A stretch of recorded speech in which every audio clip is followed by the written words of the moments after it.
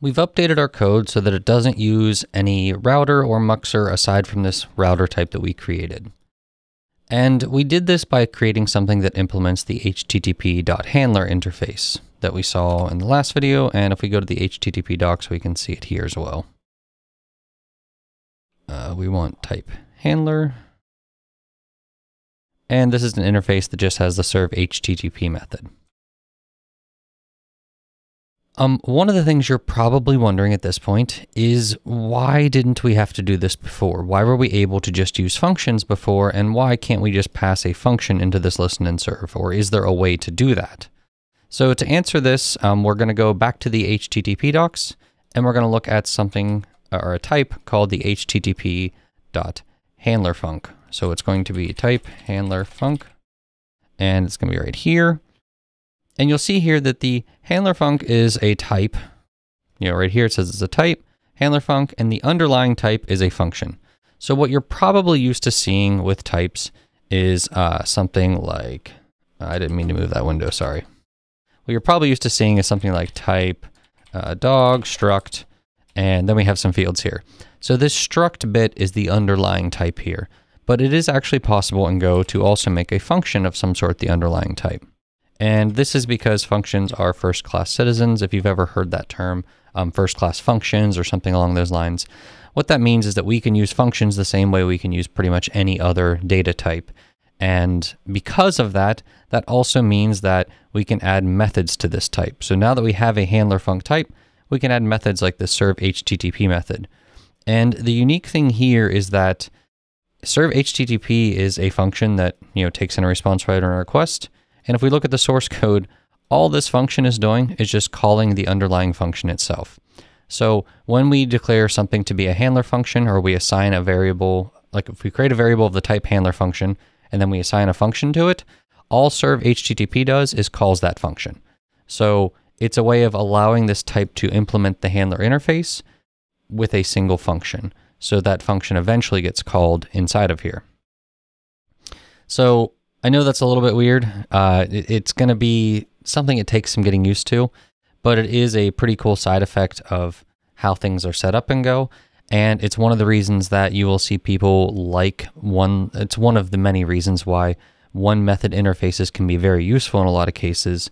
Rather than accepting a function, if you accept a one method interface, now it's easy for people to convert single functions into that type. So they implement that interface, but you can also take much bigger or larger types that happen to have that method as well. So everybody's code it makes it easier for everybody to implement that interface. So to sum up what we just looked at, the HandlerFunc type, that's what we have here, is a type that implements the handler interface. So because it has the serve HTTP method, it implements the handler interface that we were looking at here. So it's going to implement this. We can convert our functions into handler funcs by either creating a variable and assigning it, or just directly converting it in line with our code, which we're going to see both of those here in a moment. And because of that, we can actually convert our functions like the, let me go to the code and show you. Our functions like the path handler when we had it, and the contact handler and the home handler, we can actually convert those into something that implements the http.Handler interface. So let's go ahead and see it. I think it's going to be a lot clearer when we look at it. I'm going to uncomment this path handler for now, just so you can see it. I'm going to comment out the router entirely because we don't need that right this second. And we're going to get rid of this line. We don't need that router line. So what we're going to do is we're going to say var router http.HandlerFunc. So it's now of the type HandlerFunc. And now we need to assign it something. We could actually rename this to make sure that we're not messing anything up, but I'm going to leave it named router. So here I'm going to say router equals path handler. So I'm assigning it to this function here. And because this function matches the underlying type for http.HandlerFunc, we'll see that our code now works completely fine, just like it was. So I can actually go run. We can go back here, and we can refresh, and we can see the contact page works, the home page works, and the not found page will work for any random URL or path that we pass in.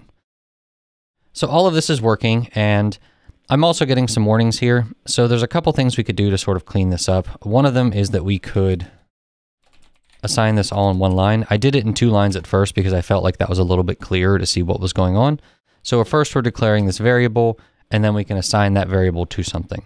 You can also do this all in one line, or we could even do this without even declaring a new variable. We could just do the conversion as http.HandlerFunc, and then here we'd pass in, or use path handler, not pass in.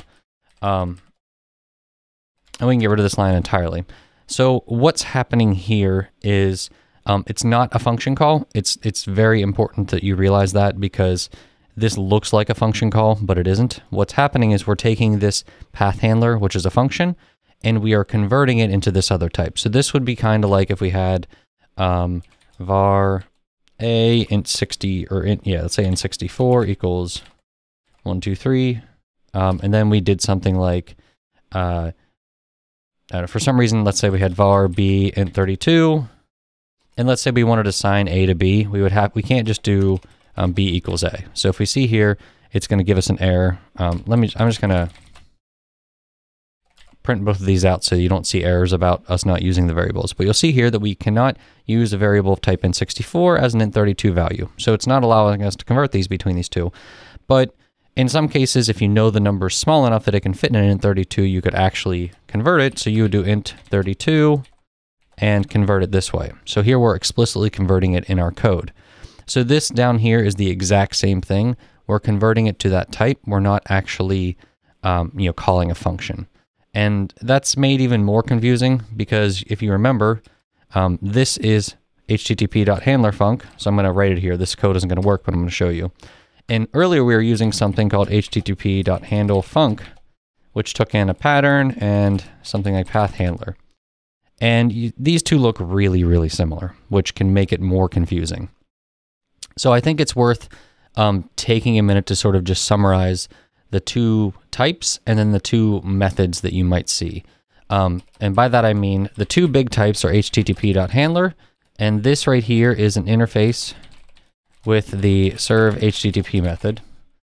And then we also have http.HandlerFunc, and this is a function that accepts the same args as the serve HTTP method.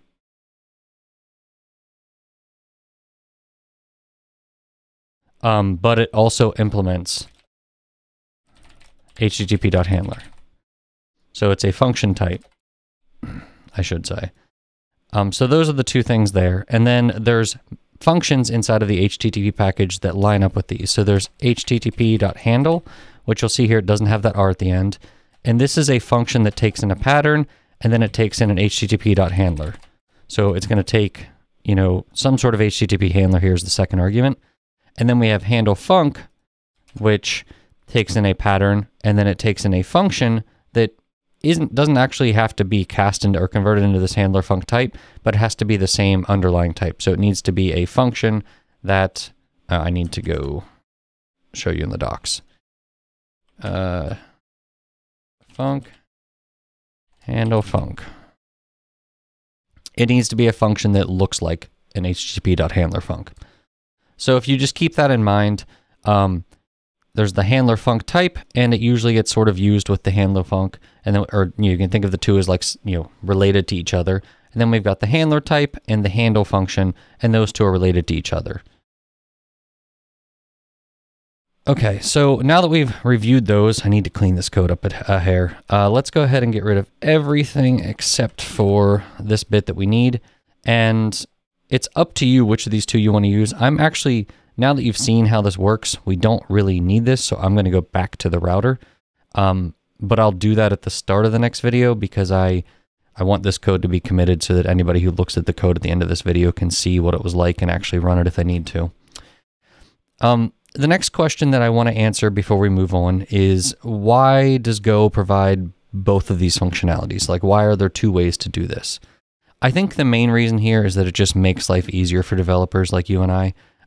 In some cases, we might just have a function, and instead of having to call this to cast, convert it over all the time, I keep trying to say cast occasionally, because in some programming languages, they're casting types to a different type.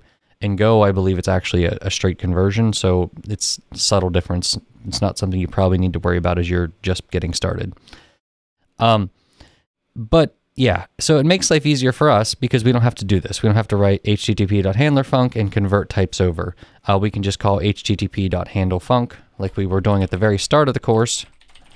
And we can use a pattern and then something else. And for really simple web servers, this tends to be a really nice way to set things up.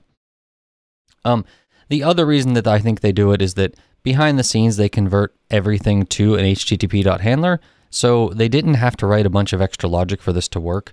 We're going to look at that in the next lesson, but basically they convert it all over. So all these extra functions actually do is just take in things, convert it to the handler type, and then call the other function that takes the handler type and already has all the logic written and it's already tested. So they're not doing a lot of extra work. And we're going to, again, see that in the next lesson. We'll dive into the standard library source code and see how that happens.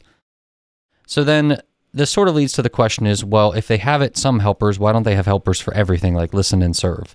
And I think this basically just comes down to the fact that it would have been really tedious to do it everywhere for everything, but to do it for a couple of the really common use cases made sense because, that helps that helps, handle most cases, maybe not 100%, but it might get us something like 90% of the use cases are easier.